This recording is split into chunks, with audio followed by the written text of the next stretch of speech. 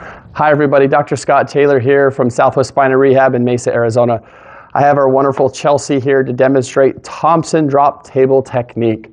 A lot of you may have experienced it or heard it in a clinic that you've been in before, but it utilizes the table and has a dropping mechanism.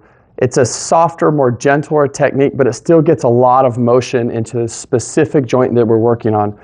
In our clinic, we like to use this specifically for the sacroiliac joints in the low back. It's also very, very good for the lumbar spine in general. So we're going to show you how this works. So Chelsea, we're going to have you lie down on your stomach. We've already found that we want to really work on Chelsea's left SI joint. We can see that her pelvis is rotated a little bit. When we push on one side, it moves really good. But then when we come in here on the left side, it doesn't really move so good. So we're going to get some more motion into that joint. So Chelsea, I'm going to actually have you slide downward towards the foot of the table. Perfect. Thank you so much. Now in the video, it's going to be kind of hard to see, but I've already kind of set this drop. And so what's happening is there's a lever here that I'll pull, and it kind of sets a drop. And so the table will drop underneath the patient like that. It sounds really loud. It maybe sounds aggressive, but it's actually a very gentle technique. And I'll show how that's to be done. A lot of times we'll do in sets of 2 or 3 adjustments, but we're going to palpate this SI joint, and I'm just going to come over the top, and we're going to do a little push like that.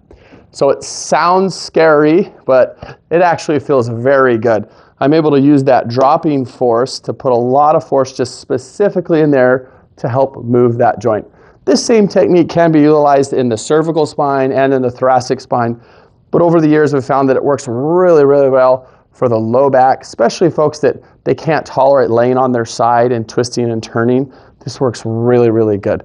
But the Thompson technique can be used on, again, very elderly patients, young patients, pretty much any patient that's a candidate for it, as long as you don't have any sort of osteoporosis or anything like that. It's a great, great technique. If you have any further questions, just check out our other videos. Have an awesome day.